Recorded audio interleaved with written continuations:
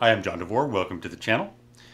Record review today, and also a little bit of a break from record pulling for the show. Everything was shipped out, and there's a few more records that turned up in that search that I do want to do videos on. But this one has nothing to do with that. This one I was reminded of. I haven't played this one for myself in years.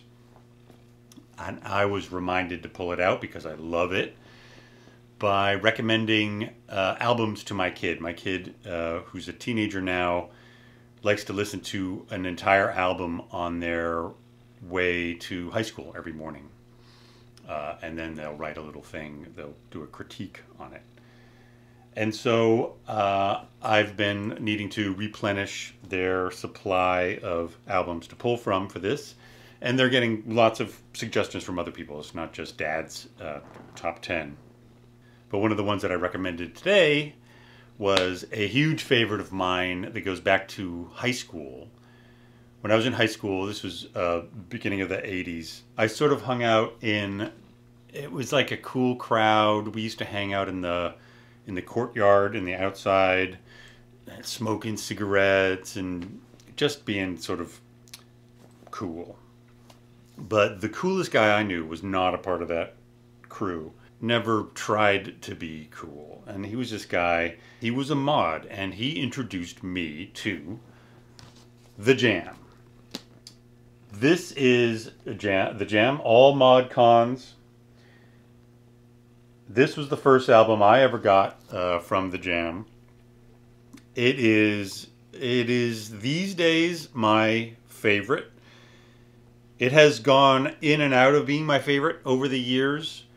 When I went into art school, I liked their first album better. It's a little bit more punk, post-punk, let's say. It's very melodic punk, very easy to listen to punk. But I was in art school, and one of the greatest songs on that album, it's called In the City, is Art School. And it's just, anyway, it's hard driving, excellent stuff. This one is a little less hard driving. Still good, up-tempo, protest-style lyrics, sort of anti-establishmentarianism. And look at these mod motherfuckers. Oh my god. Paul Weller, he's the main singer, guitar player, and main songwriter. Mr. Foxton, the bass player. So my friend looked so much like Foxton, Bruce Foxton. It's kind of bizarre. He even sort of dressed like him. I never saw my friend in a tie, but he would often wear these sort of mod style with like a blazer, very skinny lapels. He would have the bullseye pin, sort of the Who / The Jam bullseye pin. Anyway, great band. Paul Weller is a bit of a creative genius. So he had a whole phase with The Jam. This is their third album. The second album is not as good, in my opinion, as the first and the third. And then many albums followed this, and they did sort of veer off. He started to put like horn sections in them and stuff like that. There's still a lot of great music out there. Then after this, in the so The Jam, so this album is end of the 70s, 78, I think. And they had broken up by 82. This is not going to tell me when it was released.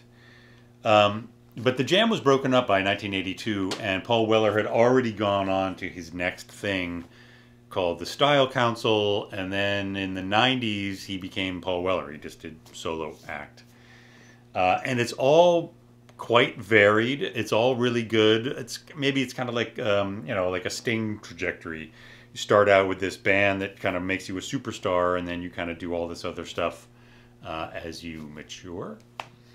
But anyway, it's great stuff. But this is my favorite Paul Weller bit of music. Great stuff. Hard driving, but super melodic. This is, you know, I guess it's mod revival, very poppy but edgy and super listenable. Thanks for watching, and I will see you at the next video. I should be able to, my plan is to put out at least one more video before I fly out to Chicago for Expona.